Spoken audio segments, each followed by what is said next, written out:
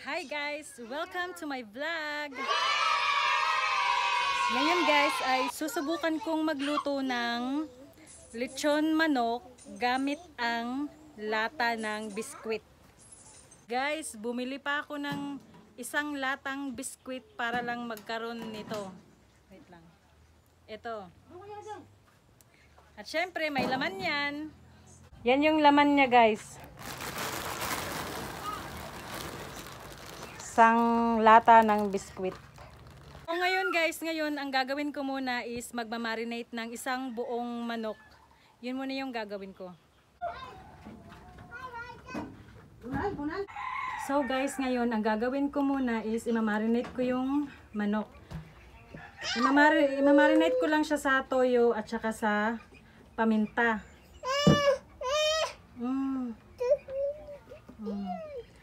Hindi kompleto yung ano ko kasi hindi ako nakapag-ready. Tapos paminta.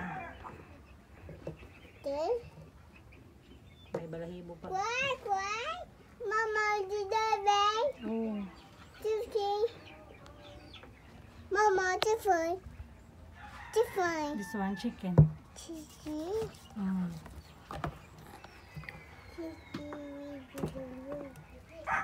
Kailangan malinis yung kamay mo. Bleh.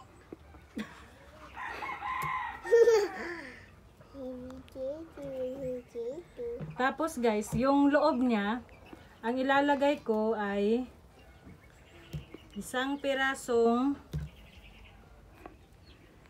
tanglad. Lalagay ko sa loob.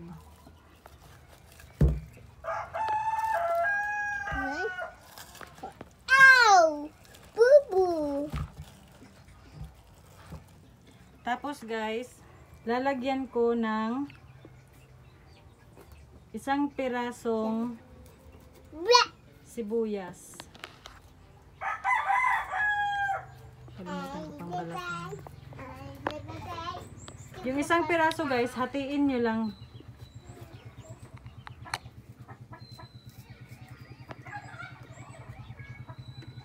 Hatiin nyo lang siya.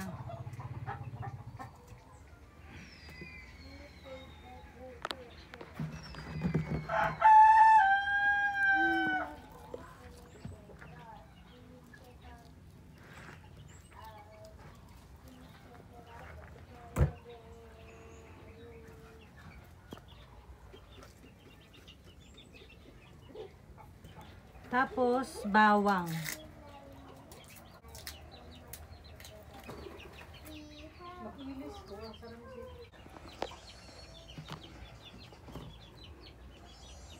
Tapos, bawang guys, 3 piraso ang ilalagay ko.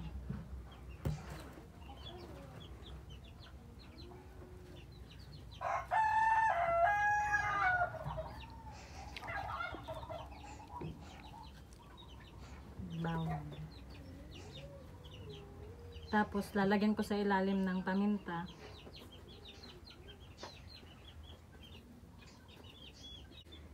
Tsaka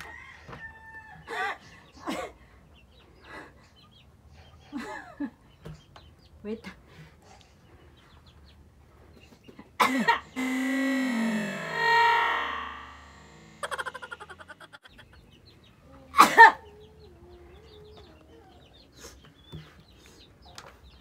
Tsaka toyo.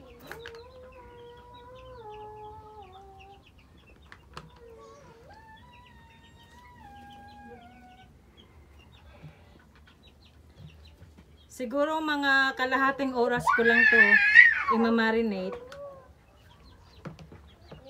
Tapos ngayon ang gagawin natin ay magpe-prepare na nung uling. Pwede rin natin to siya guys, lagyan ng ano. Lagyan ng mga iba't iba pang mga spices. Pero kasi ako, ito lang yung available ko dito. Kaya ito lang yung nakayanan.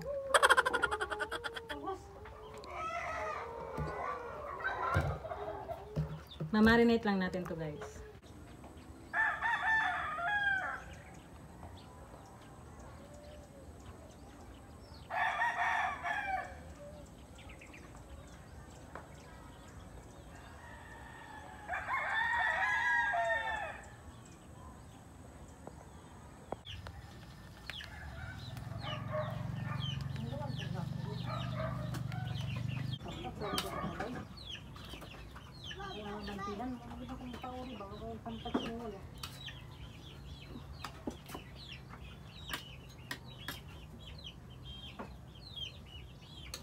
gikan dong. Ibihan lagi na yung butas dito dong.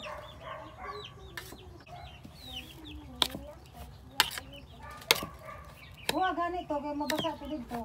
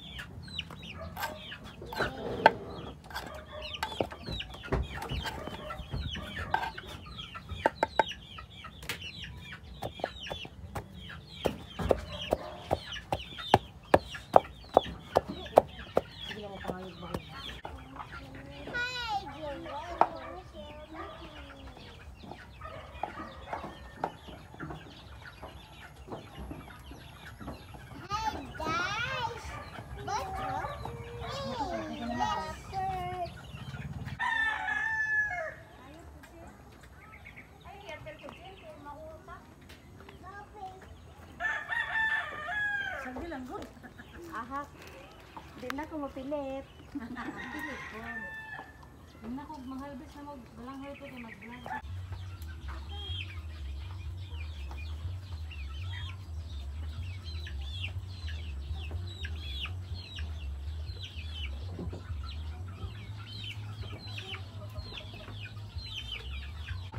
Guys, preheat ko muna yung oven, char.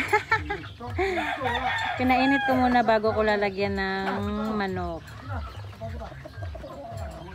Guys, eto na yung minarinate ko na manok.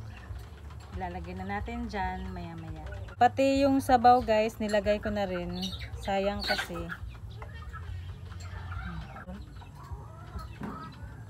Oh, diba?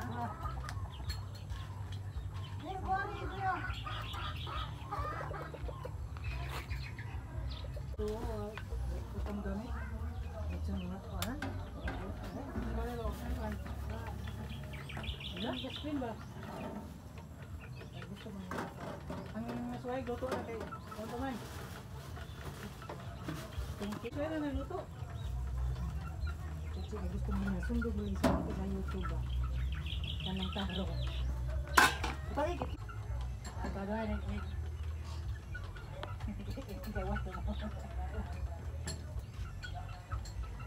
Na dito sa mukha kay sinoy nag-ihaw. Guys, maya-maya lalagyan natin yan ng uling sa ibabaw. Dito. Lalagyan natin yan ng uling. Ayan guys, nilagyan ko na ng apoy sa uling sa ibabaw. Bago lang yan kaya hindi pa masyadong makuan. Hindi pa masyadong siga. Bago lang kasi yan. Chinek ko na siya guys.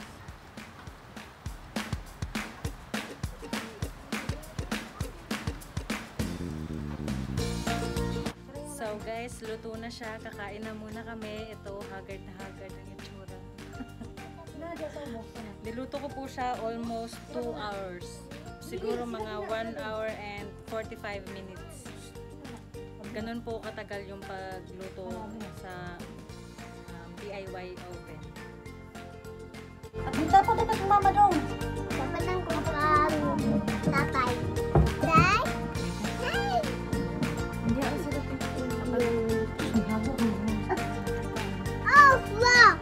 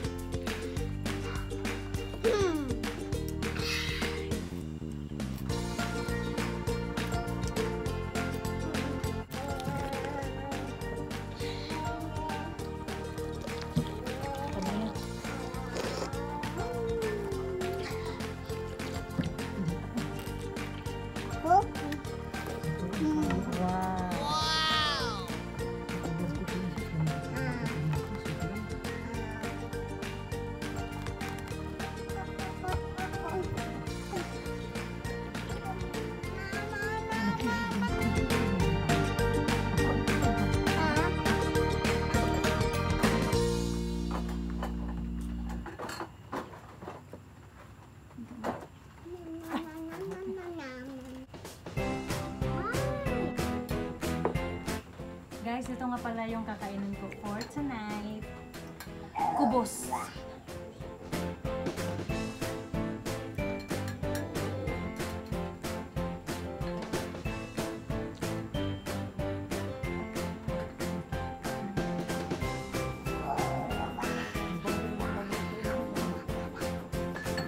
Sobrang init.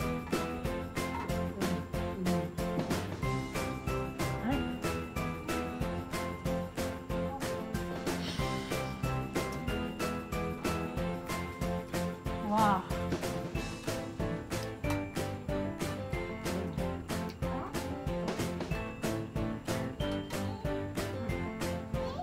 Wow.